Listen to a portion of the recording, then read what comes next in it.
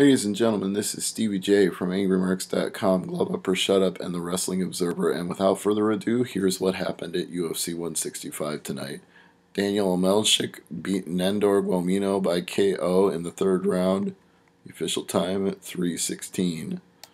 Alex Caceres, aka Bruce Leroy, beat Roland Delorme. It was a split decision. 29-28, 28-29, 29-28.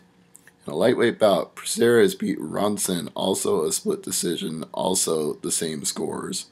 And John Makdessi beat Rene Forte at 2:01 of the first round. So, a good start to the prelims on Facebook and YouTube. Then we move on to Fox Sports 1, where Mitch Gagnon beat Dustin Kimura by technical submission when he refused to tap to a guillotine choke. 4:06 of the first round. Stephen Thompson defeated Chris Clements by KO at 1:27 of the second round. Wilson Race defeated Ivan Menjivar via unanimous decision 29-28 across the board.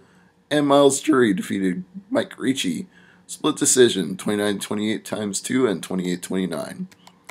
Moving on to the main pay-per-view card. Habib Nurmagomedov defeated Pat Healy by unanimous decision 30-27 times 3. Francis Carmont defeated Costa Philippou. Also the same scores, also times 3. Well, wait, there was one 30-26, but unanimous nonetheless. And Brendan Schaub gets back to his winning ways by defeating Matt Mitrione with a technical submission Darce choke. 4:06 of the first round. In the co-main event, pretty much what I expected. Henan Barao beat Eddie Wineland, and this was not the way I expected. I figured he would just be quicker than him, but he actually TKO'd him with a spinning back kick and punches to follow up. So pretty darn impressive. 26 seconds of the second round. And in what some people are now calling the fight of the year, John Jones narrowly edged out the strong challenge of Alexander the Mauler Gustafsson. He got two 48-47s and a 49-46. It was that close.